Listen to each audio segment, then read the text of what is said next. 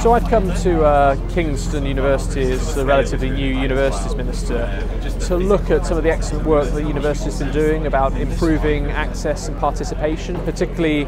for black and ethnic minority communities. I mean, I've seen that Kingston's done a fantastic job in lowering sort of access and participation gaps between black and white pupils, also attainment gaps as well. And I think, for me as the Universities Minister, trying to expand some of the examples of best practice, I've seen here at Kingston are going to be really crucial, but it's going to places like Kingston which have clearly already recognised the need to make sure that universities are reflective of modern society and modern Britain, where I want to draw inspiration from. So we hosted a visit by the new Universities Minister today, and I was really proud to show him some of the incredible work that we do as a university. So he got to speak to students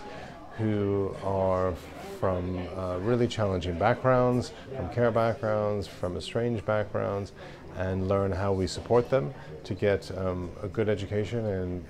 and get on in the world. He saw some of the outreach work we did. We went to the Lab on a Lorry and saw 8-year-olds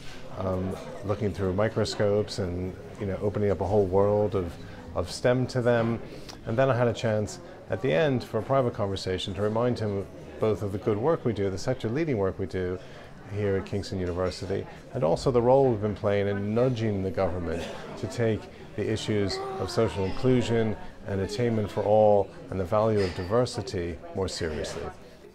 Because no one's in my family, like my mum and dad, haven't been to university, it was kind of a very new experience for me, and they weren't quite sure what to expect, just like me. Well, the university in general is really supportive, from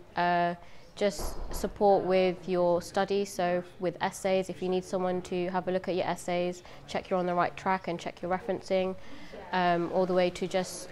general help. You have a personal tutor that you can go to for support if you have any issues.